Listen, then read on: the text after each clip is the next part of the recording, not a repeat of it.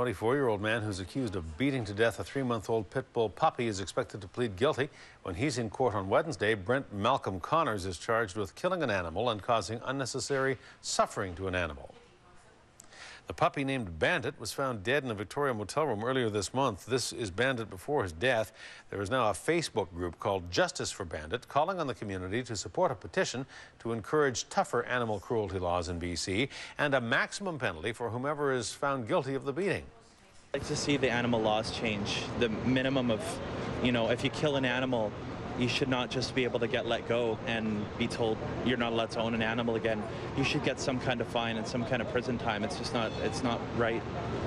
So if we can't get justice for Bandit, we're going to be presenting this to the legislature and trying to get the animal laws minimum changed.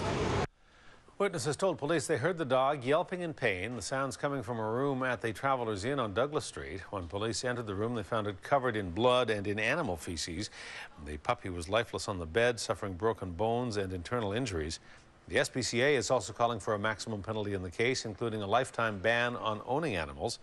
The group Justice for Bandit will be collecting signatures until Tuesday in downtown Victoria.